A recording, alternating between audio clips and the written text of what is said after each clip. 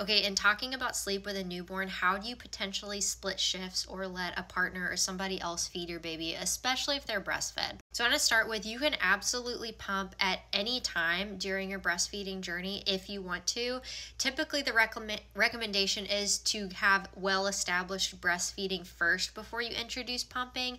However, there are a lot of instances where you might want to pump instead of a feed, and that's not going to make or break your experience. I know some people who are like, I have to go back to work in like 4 weeks, so they might try to nurse baby first. I always suggest, if feeding your baby at the breast is your primary goal, do that first and then you can pump a little bit after. Honestly, it is not going to make or break things if at night for like a couple feeds you want to pump instead of feeding the baby.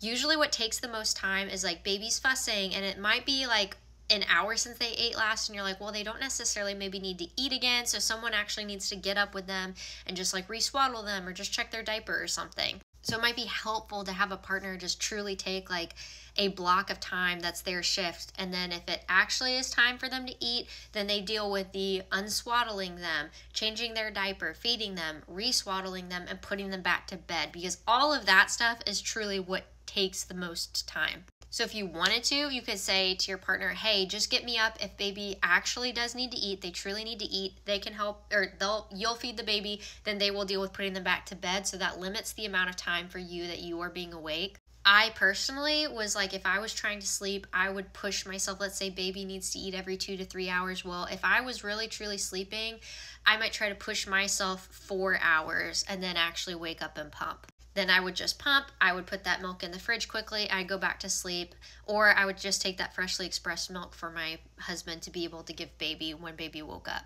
I've known people who have hired like a night nurse or a night nanny for a couple nights, and they will wake up to pump, but then they'll put the milk outside the room, shut the door, go back to sleep, because that truly doesn't take too long. Pumping usually takes about 15 or 20 minutes. It's the waking up with the baby and all that stuff that really makes it more time consuming. Ultimately, I don't want you to stress about pumping though. I know that some people pump right from the get-go. They want to exclusively pump, that's cool, but some people are like, oh, I'm not supposed to pump for a certain amount of time. And like, we do want your supply to match what baby's demand is, because it's a supply and demand thing, but it's not going to make or break things if you do want to pump a little bit after you feed baby, or you pump instead of to replace a nursing feed. It's going to be okay.